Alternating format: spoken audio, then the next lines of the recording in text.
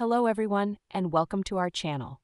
Today we're going to talk about a common issue with Bosch tankless water heaters, the F7 error code. If you're seeing this code on your unit, don't worry, we've got you covered.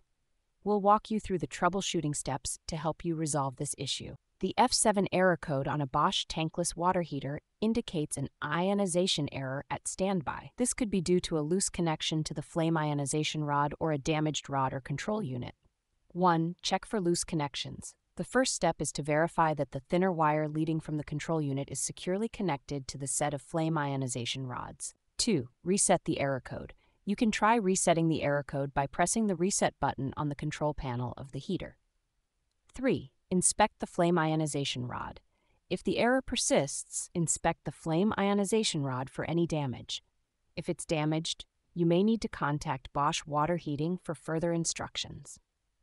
By following these troubleshooting steps, you can effectively address the F7 error code on your Bosch tankless water heater.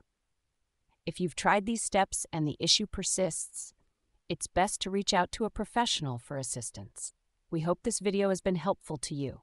If you found it informative, please give us a thumbs up and consider subscribing for more useful content. Thank you for watching.